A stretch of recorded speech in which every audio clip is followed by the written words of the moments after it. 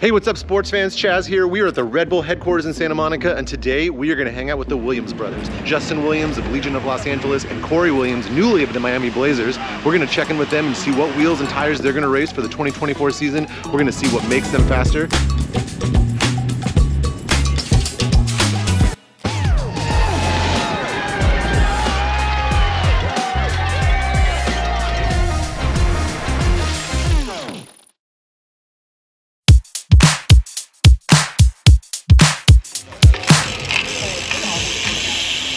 We're at Red Bull, and you know what that means.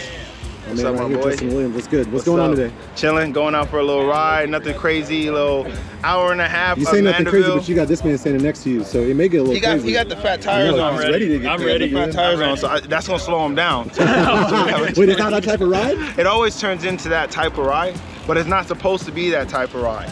So we're gonna keep Cory off the front, we're gonna keep Andrew off the front, so you don't make Dante mad again. If you do a sprint, everybody follows. Oh, we on? It's like, I hear the shifters like Just drop him. You gonna make Dante ride the front the whole time? Nah. We're gonna ride. We don't wanna go that slow. Ooh, you didn't hear it first. My man, what's good? What's up? Hanging out. I want to ask you so many questions about the upcoming season, but I think the most important thing is what is up with these kicks, dude? I have never seen cycling shoes that look like that.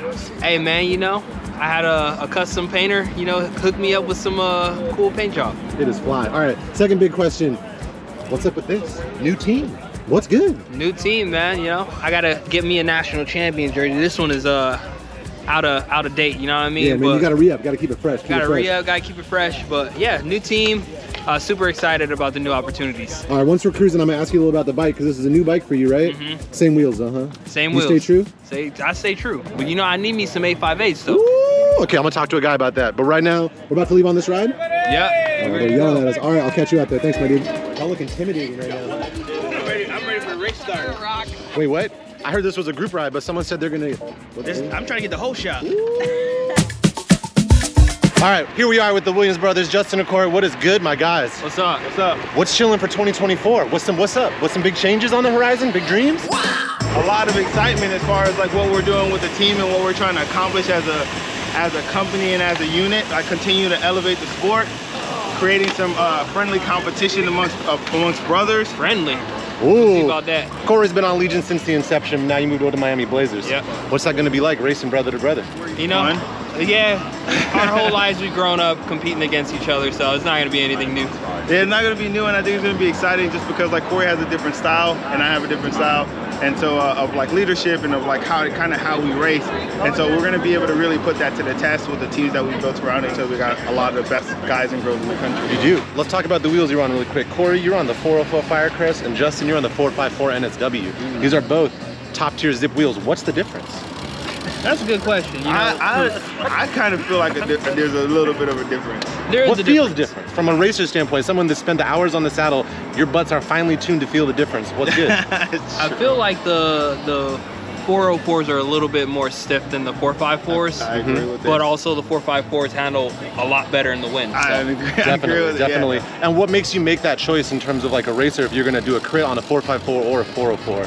I think it just depends on the course and what you're trying to get out of it. I think having both wheels is like the best case scenario. Obviously, like if you can't afford both wheels, you got to figure out what kind of racing you're going to do. 404 for criteriums, I think you'll get like a bit more consistency out of the racing. And I think the 454 for road racing and for longer rides comes in really handy for me. How come you don't race criteriums? I'm trying. Well, one reason, because look at who I'd have to race against. What had happened was I just don't want to race against these dudes. Are you interested though? No, because I don't want to get beat.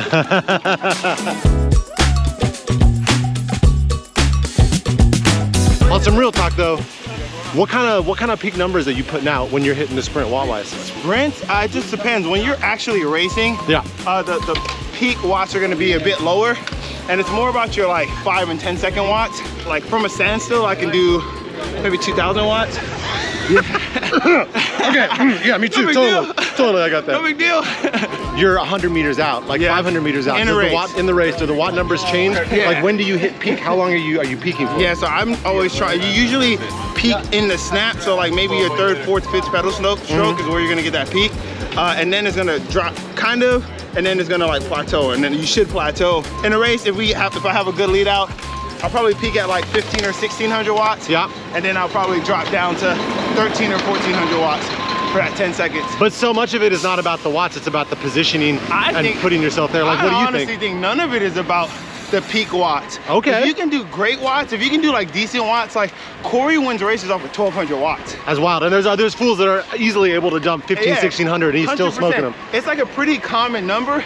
It's more about, you know, reps. It's about your form. It's like understanding the body mechanics of like, once you get up to speed, wanting to drop down and get out the wind. Yeah. It's about positioning, and it's about knowing how to take runs. And knowing how to take runs is probably the one thing that I don't see, even in big races. What does that mean though? So like, as someone who doesn't really understand a lot about the details of it, what does it mean to take a run in a criterium race? So taking a run is basically like giving the guy in front of you or the person in front of you some space, not a ton of space, 2-3 bike lengths. Yeah.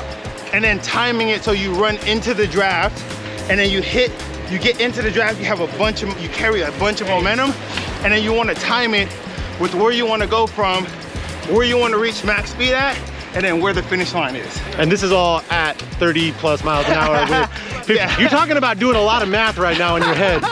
But these are all like basically split-second decisions. Practice makes perfect. Practice makes 10,000 hours, right? 10,000 hours. So Cory, we just dropped the whole group, right? I really didn't. You know, I was stirred up to climb, but I'll take that. All right, I feel you. Okay, could you run me down what you're riding this year with the Miami B1AZERS? What's good? So I'm on the aero road. Super aero bike.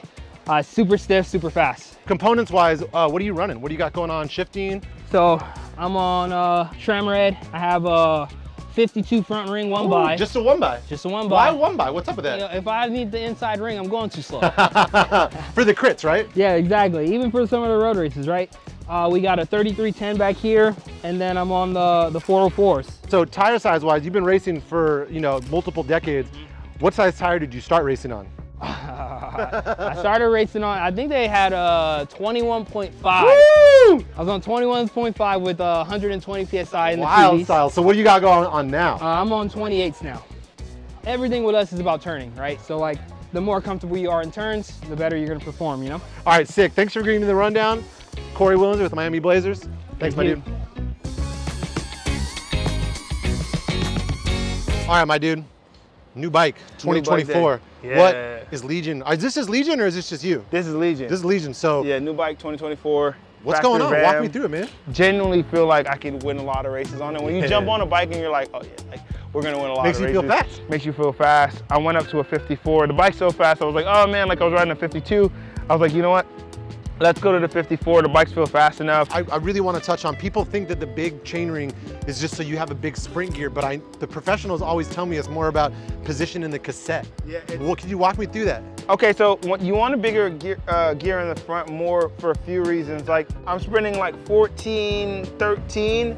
It's just better chain alignment, so it's like less cross chain when you're sprinting 1. 2, it's more efficient because the chain is like, it's less tight as it's going through the cogs. All the pulleys and everything. Yeah, right the here? pulleys and everything. Because if you're all the way down it sucks deep. It's like a tighter. So like, look at how big that circle is here. When you're lower, it's a tighter circle, and so that creates less efficiency. So that's the kind of stuff that we're thinking about, especially those 1% as we start to get into race season. You got these guys on. How do they feel? Walk me through the wheel setup. As of right now, 454s. I really love these wheels. I've grown to love these wheels a lot. On the Pirelli P0s, they're great. Like rolling resistance is fantastic. The wheel handles like really good, decent stiffness. Yeah, it's just like a good all-around wheel. We use it for everything. And because we're traveling so much, it's like our trusty, dusty, like can do everything, climbs, sprints, does everything well. When you run tubeless, do you feel like it affects the handling of the bike? Yeah, no, tubeless are great, especially for traveling. Like it's like, it gives you a sense of security. Like when you're riding and you're racing, when we're on the road, if anything goes wrong, if something goes in the tire, like as long as it's like pretty small, it won't affect what you're doing. There's a lot of pluses to it. I feel like in a straight line, it rolls really fast. Again, momentum. The momentum, it almost feels like it feels like you're on like a cloud. I was thinking that in my head and like the way I say, like it's saying it out loud, but it kind of just feels like it carries really well. So I do like tubulars for those. Straight line, fantastic, feels really great. And then the tire pressure selections and stuff. It's like you can create. When I was younger, we would run higher tire pressures. Like 120 right? PSI. Like 120. Dude, I ran 140 when I was a kid. Crazy on like 21 tires. Yeah.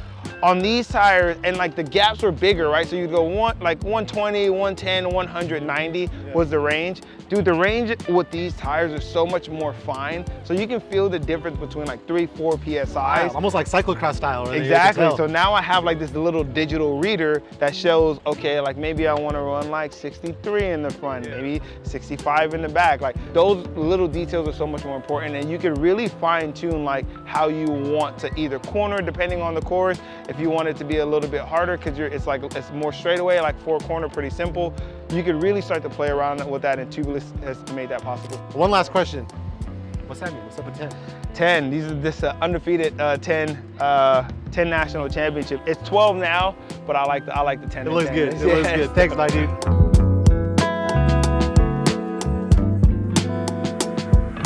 All right, so we just got done hanging out at the Red Bull Center with Cory of the Miami Blazers. I almost said Legion, but of the Miami Blazers. Look at the jerseys, because you know, right there, boom. We ain't got new jerseys yet, you know what I mean? It's gonna happen though. So thank you, Cory, for walking me through. Make sure to follow the Blazers. Make sure to follow Cory. Make sure to like and subscribe. For now, this is Cory and Chaz making you faster. Boom.